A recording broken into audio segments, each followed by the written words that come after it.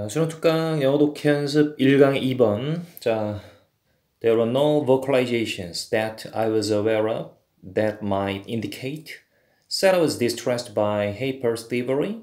Nor. 자, 아까 설명하고 해서 다 설명드렸는데 이 nor 뒤에서 이 도치되는 게 내신 문제로 나올 확률이 상당히 높다고 그랬죠? 이 nor이 무슨 어구라고?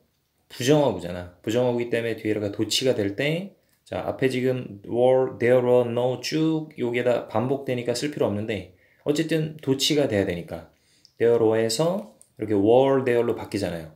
자, 이때 또 그대로 이걸 또 no로 쓸까봐 다시 한번 지금 부연 설명하는 거예요. no 쓰면 안 되고 자, 앞문장이 부정문일 때 역시 그렇지 않다. 이 no이 나왔기 때문에 여기에는 no라고 쓰시면 안 되고 뭐라고 써야 돼? 이렇게 any를 써야 돼, any. 그죠? 자, 요거 때문에 다시 한번 부연 설명해 드리는 거예요. 이것도 그대로 또 그대로 시험에 were there no vocal 이렇게 쓸까봐 이 no이 나왔기 때문에 no이 부정어구잖아요. 부정어구이기 때문에 뒤에는 were there 이건 도치시키고 any 써야 돼. any. 그죠? any 쓰셔야 돼. 나머지는 그대로 쓰시면 되고.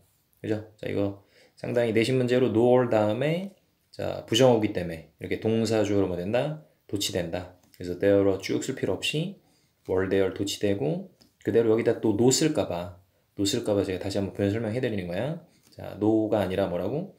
any가 되겠죠. 오케이? no, 왜냐면 여기 no에 이미 부정어 뜻이 정해졌기 때문에 부정어 뜻이 나왔기 때문에 여기다 또 no 쓰면 안 되신다고. any를 쓰셔야죠.